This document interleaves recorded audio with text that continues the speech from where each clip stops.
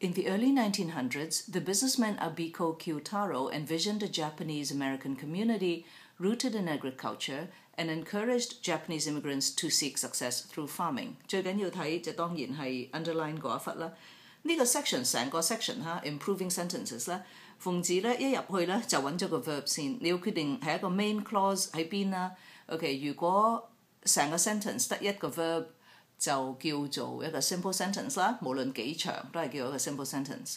好啦，如果有兩個或者多過兩個 verbs， 但係楞住係用啲 and 啊咁楞嘅咧，就係叫 compound sentence。complex sentence 咧就係有一個 main clause 加一個 subordinate clause 或者加多嗰個 subordinate clause。OK， 呢度咧就係一個 compound sentence。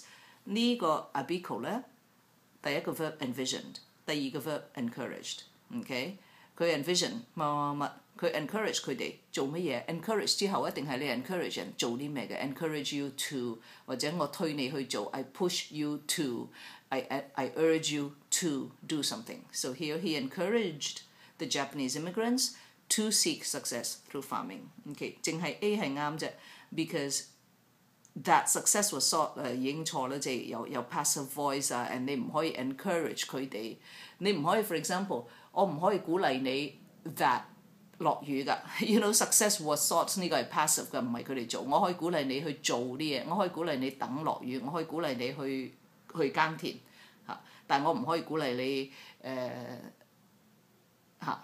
被耕田掂咗啊，或者咩啊咁，所以 anyway 呢個 passive 嘢就又 awkward 又錯啦嚇。C 咧 seek success 唔得，因為個 infinitive 冇咗個 to，encourage 一定要有 to，encourage someone to do something or to be something。OK，be somewhere。OK，D they sought success 唔可以就咁加一個，呢個有 verb 嘅喎，留意嚇。咁唔可以就咁加，又變咗 run-on sentence。呢個又係 they were seeking 就變咗 run-on sentence。加上呢兩個都唔 make sense 啦。不過 grammar 嚟講係好明顯地 envisioned and encouraged。